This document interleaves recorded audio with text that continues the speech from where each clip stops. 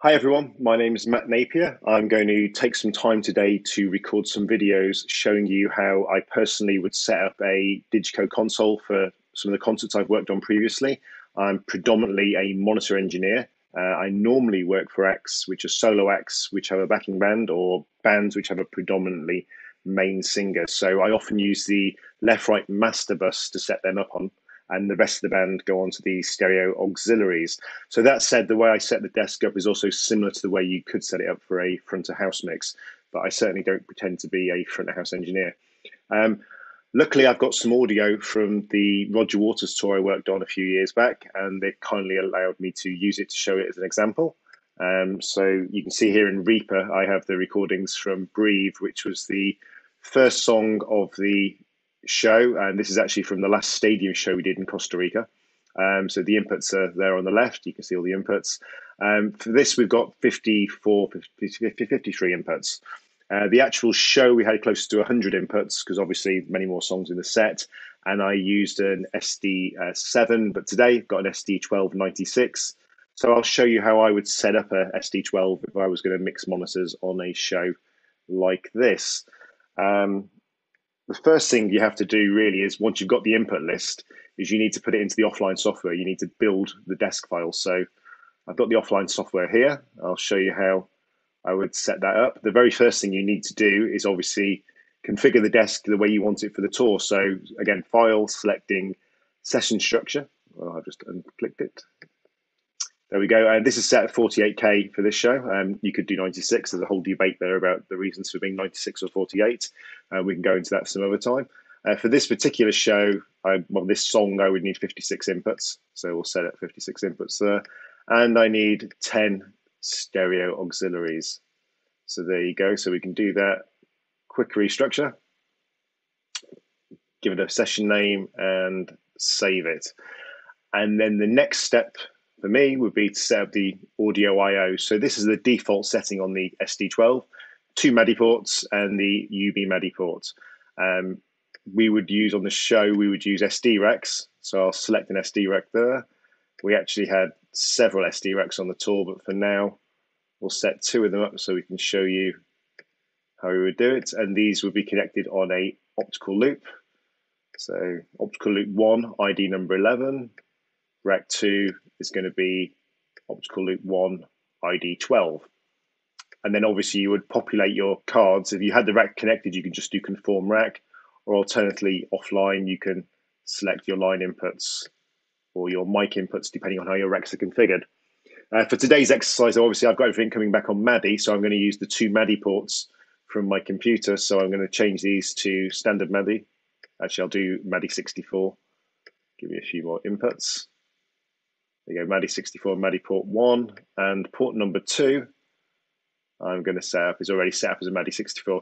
The reason why I always have my SD racks separately, add them on as extra ports, means if you change these racks later on and you add additional things, the physical outputs on the back of the desk are always still represented. So once you've got your desk configured, the next thing you need to do is do your patching. Now, there's 2 ways to patch on a DiGiCo. One is you can tap on the screen, and that pulls up the input here on the channel strips.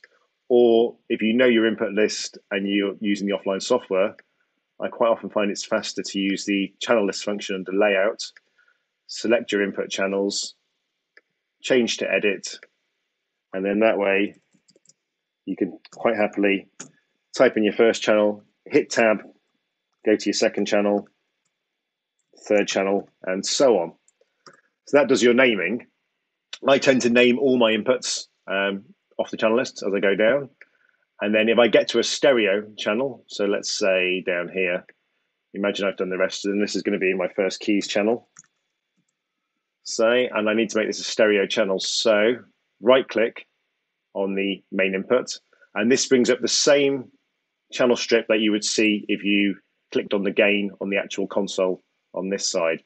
And so now I'm going to make this channel a stereo channel. Once the channels are all labeled and configured as stereo or mono as and how you want them, you can then go to your first input and select the number of inputs you have. We had 54. This will ripple them. So when I now select number 1 again, all my channels have now been patched the way I want them to be patched. So obviously I would go through this and label all my inputs. The next step is going to be my outputs. So if I go to, oh, and also, sorry, I should say, when I build the session file, I start with just doing it one-to-one. So I do my inputs, input one on the channel list, input one on the desk, and I just do it one-to-one. Later on, I'll move them to where I need them to be. But for now, I find this is a slightly more productive way of working. So once I get to my outputs, I will do the same with the outputs. From layout, channel list, and I will do my auxiliary outputs. I will label them, select the ones I want to be stereo, and then I will do the same on my group outputs. Once that's all labeled, I'll tend to then switch to the console if I have the console with me. So switching back to the view of the desk. And now I will actually load in the session file I've taken from my laptop. So loading my session, and let's go for this first one here. Make sure there's nothing on the faders. Sorry, not a lot of space here.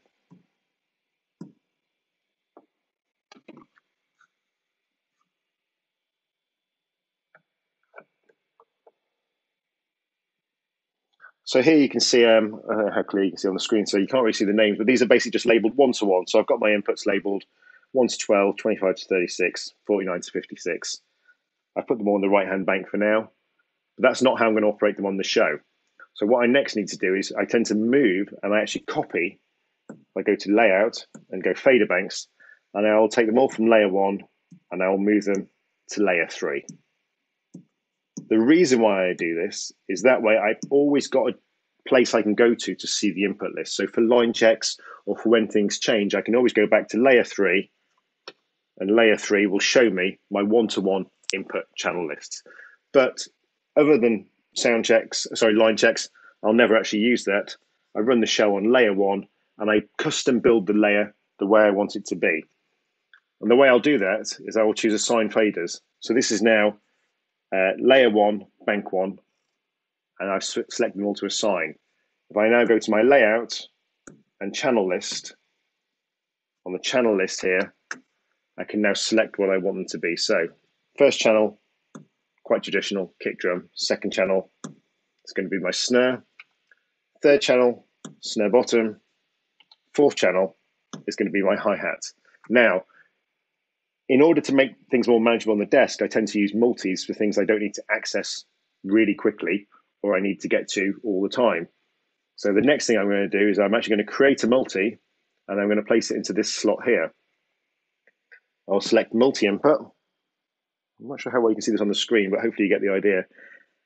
And then basically from these inputs now, I'm now going to put my drums. Now this is why it's quite useful having them on layer 3, because I can now go to layer 3 where my toms are, and I can make all my rack toms join the same multi.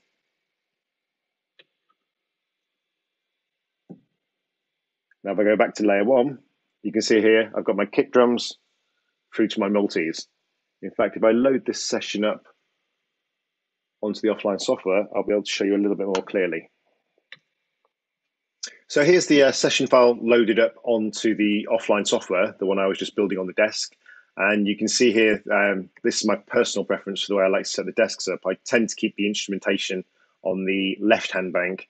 And you can see here, I've labeled them so I can see in a hurry what's on each bank. The way you can label them is, if you go to your layout tab and fader banks, if you select on the actual button, you can label them here and actually put 2 names in. So drums and guitars, keys and tracks, my utility inputs, which is things like pink noise and other stuff, synth inputs, and my talkbacks. So you can see the multis that we were building earlier there. I've got all my rack toms built into a multi, and I've got my cymbals labeled fish, because that's what most cymbals sound like, and bass guitars, electric guitars. Next bank's got the keyboards on. Now I use my right-hand bank. I tend to keep my vocals on my right-hand side, and I tend to duplicate these so they're on every single bank on that layer. So no matter where I am, the vocals don't change. You can see those I'm changing banks, the vocals stay where they are. That's because I've just duplicated them and put them in the same slot. The other side of the bank I'm using for my in-ear outputs. So these are my upstage musicians and some effects returns. They're my downstage musicians and some effects returns. And then I've got my groups, which in this case we use for Roger. So I basically use some subgroups for the drums, for the music, and for the vocals. The main reason for having one for the music is any latency by running through any plugins or external effects. The latency was the same, but I'll go into that in slightly more detail in the next video I do. When you're assigning things to groups, there's two ways you can do it. You can either select the lower section of a channel and select your groups there. Well, we want to keep that into the Mac. And the other way you can do it is if you go to your master screen, and then again, you can go to layout and you can click the join groups button. And then this way you can select the group and then select the selector switch to assign it to that group. So depends on how you're doing it. On the offline software, I'll often use this. Quite often when I'm on the desk, I'll actually set this screen up as a macro so I can get to it quite quickly. But as I say, the next video I'll do, I'll go into macros in a bit more detail and also go into how we use timecode to change snapshots and spill sets, which are quite useful for speeding up your workflow. So I hope this has been of some interest to some people and not too boring, hopefully not. And I'll carry on with the process in the next video. Thank you very much.